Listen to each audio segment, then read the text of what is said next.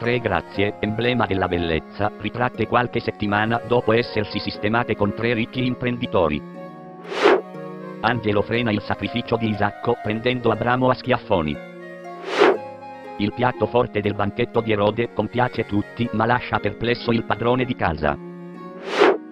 Biancaneve assiste al parto di un'amica un po' in colpa perché doveva preparare la frittata per i nani. Dama ritrova una mummia di bimbo perfettamente conservata. Ritratto allegorico della suocera del pittore. Folla di mendicanti in attesa degli scarti quotidiani del reparto ortofrutta dell'Esselunga. Natura morta di pittore squilibrato appassionato di musica, bowling, alcol, dildi e cadaveri. Festa particolarmente riuscita al campo nudista. Donna si fa prestare foglie da un fauno dopo aver realizzato di non avere con sé la carta igienica.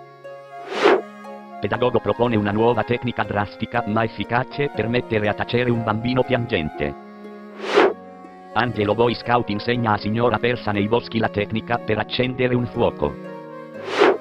Quando lui e lei farebbero all'amore ma la presenza di un bambinetto impedisce il coito.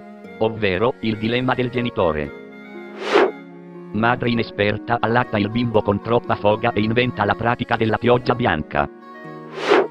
Gesù tenta di rifare il miracolo della moltiplicazione dei pani, ma davanti allo scetticismo del pubblico fallisce miseramente. San Francesco prova il monologo di Amleto per la recita parrocchiale di fine anno. I bodyguard faticano a preservare l'incolumità di Gesù, sommerso dai fan in delirio.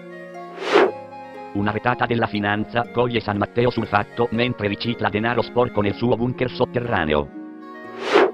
Parrucchiera sbrigativa si sbaglia ad interpretare le parole del cliente che aveva chiesto di tagliare tutto.